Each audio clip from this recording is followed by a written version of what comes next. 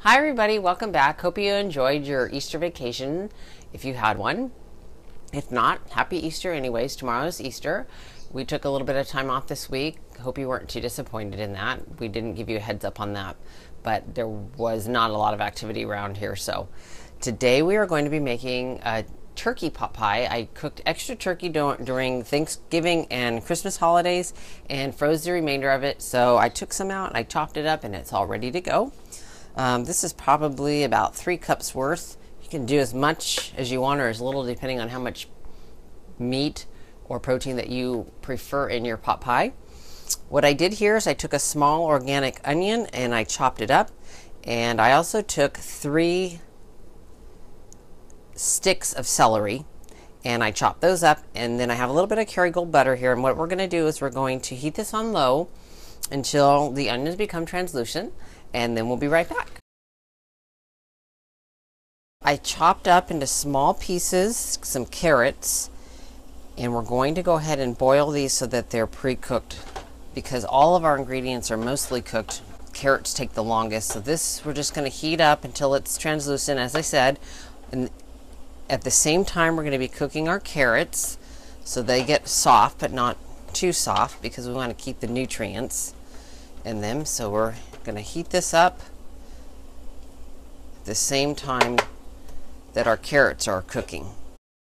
Okay, our carrots have been cooking for about 6 minutes. They're still a little bit crunchy, which is perfect. And we still have this in here, kind of softening up our celery a little bit and getting the onion cooked up so it's a little softer as well. Now what we're going to do is we're going to dump the water out from this. So that's strained. We're going to dump this in here.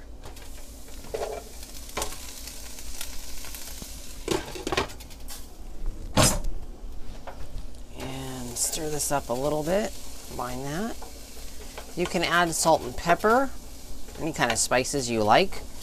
I'm usually conservative on that. My salt usually comes from my butter, and I don't add extra unless I'm using unsalted butter, which I never do. And this is just a little bit of pepper. So we got that going in there. We are going to also add a bag of peas, but not yet, because peas tend to cook pretty quickly. I'm just using a frozen pea. So we're going to put that on like that. Now I have this on a really low heat because I'm about to add some milk and I don't want it to curdle. So make sure that your pan isn't overly hot. You're going to add some milk. You can also add some broth to this if you want. That's probably a little more than a cup of milk, maybe a cup and a half of milk. And then I'm going to add some sprinkles of flour, because that's going to thicken things up for us here. You could also just buy a cream of celery or a cream of chicken soup and mix that in. I don't really like that kind of stuff very much, so I just make my own. Flour helps thicken this up. Sprinkle it on. Then I'm also going to add a little bit of half and half to this. It's a little bit creamier. It's back on there. So we have a little bit of organic half and half here. I'm just going to pour a little more than half a cup in there. And then we had all-purpose flour that we used. Stir this up. Have it on low and it'll thicken this up. What I'm going to do now is add my turkey.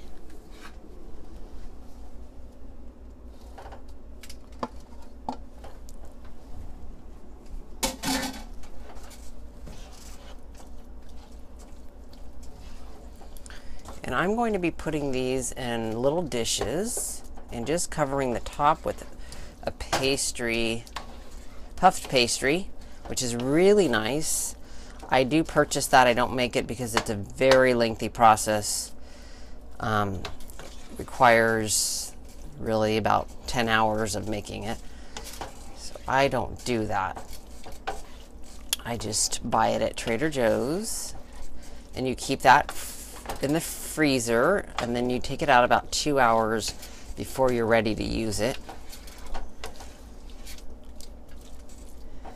And you can just kind of eyeball it. Now, it depends on how much stuff you have in here. Like, this is a pretty hearty mix, so we have a lot of turkey and carrots in here, so I'm probably going to go ahead and add a little more, half and half. Could add a little more milk, either one, just so we have it a little more moisture in there. It's looking good. Then I'm going to add my peas, so that's going to even make it thicker. But there is a little bit of water in the peas, so that'll help. Get the peas out.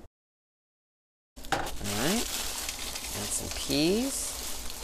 About a half a bag. It's a smaller bag. Let's see, this is 16 ounces, so about 8 ounces of peas. Peas are yummy in this. I like that. So this is really, really easy.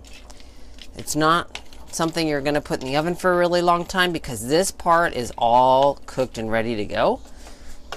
So what'll happen is we'll cover this maybe for about 10-15 minutes, and then we'll put them in little bowls, and we'll put the puff pastry just over the top, because if you put it at the bottom, all that happens is it gets soggy. So just put them over the top of the bowls and cook them for 10-15 minutes. Puff pastry doesn't take very long to bake. And then you'll have a pot pie ready for your Easter lunch or dinner or whatever you're having. All right, so while that's heating, it's been about 10 minutes so far. It doesn't have to be super hot because it's going to go in the oven for a little bit. I have my little piece of puff pastry here. And the only reason why I have a small piece is because I'm only making 2 right now. I'm going to make them as I need them because I can do that easily, and it's fresh and I like it fresh. The pastry dough isn't going to be really good like on a second or third day. You want to eat that fresh. So I'm just going to roll this out just a little bit.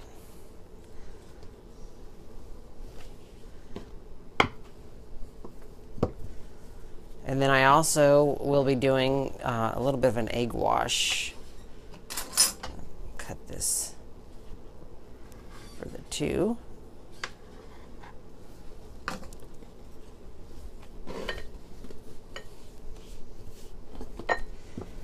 Just thin it out a little bit. Super easy, already made. You can get this in the store in the freezer department. What makes puff pastry so unique is that all day long, as you're making this, you're adding butter to it. So it's an all-day process, but there's a lot of butter in there. So that's why when you go to cook it, it's nice and flaky, which is what we like for this type of thing. So we're going to go ahead and fill each of these with our pot pie mixture. All right, so here's our pot pie mixture. It's nice and thick, really hearty, so it's going to be a nice meal. And fill these all the way up.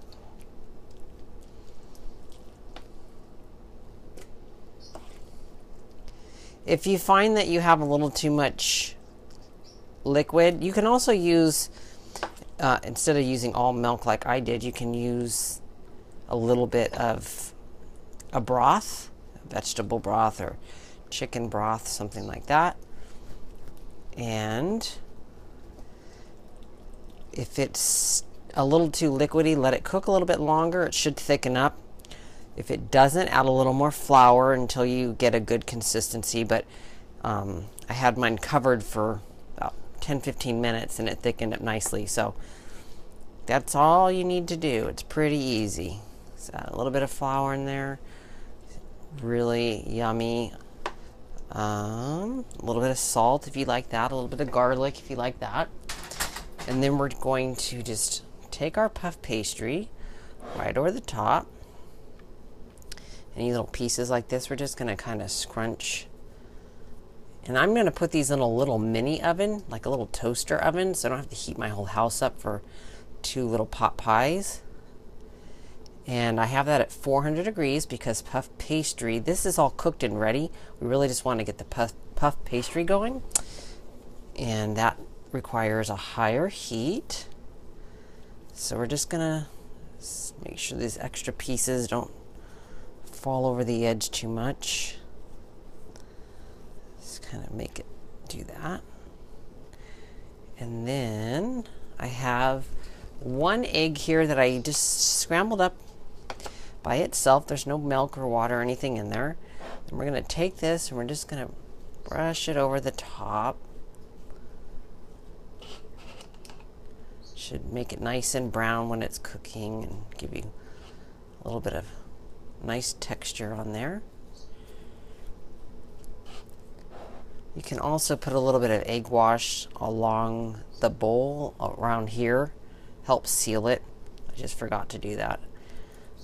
Another way I have done this, which is really nice, is I have taken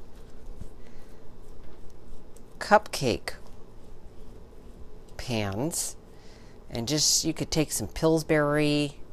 If you don't have a lot of time or this isn't that important to you, you can take some Pillsbury biscuit mix and you can put the bottom part, so you take the biscuit and you cut it in half, and then the bottom part you just kind of roll out inside the pan, and then you fill it in, and then you take the top part of the biscuit and you thin it out a little bit and you put that over the top, and then you have a perfect, hold on, you have a perfect little pot pie and a little biscuit. So those turn out really great too if you don't have a desire of using this or doing this lengthy process here. Sometimes a lot of people just want things that are simple, and this is just a little bit extra that isn't actually necessary if you want to try using the other method. It's really simple, it's easy, you can make it for lunch. I have so much extra left over, I can put that in the freezer and just take out bits at a time. I can leave it in the refrigerator for a couple days and just make a couple of these for lunch or for dinner. And so it's really easy. Now all I'm going to do is I'm going to just cut a little hole here, and then I'm going to stick them in the oven, and I will let you know how long they baked before this puff pastry was ready to go, and we'll show it to you when it's finished.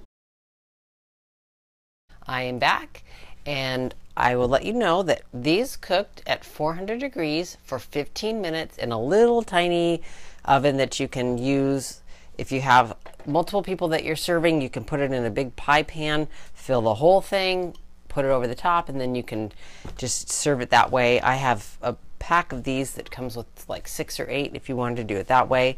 This is easy and convenient for me. Look how nice and brown and beautiful they are. Crunchy, crispy, hot, ready to eat. Let's see. I did broil it for about 2 minutes so I can get a really good brown, but it was already starting to brown at the 15 minutes at 400 degrees. It's a smaller oven, so it might take a little bit different time if you're using a larger oven.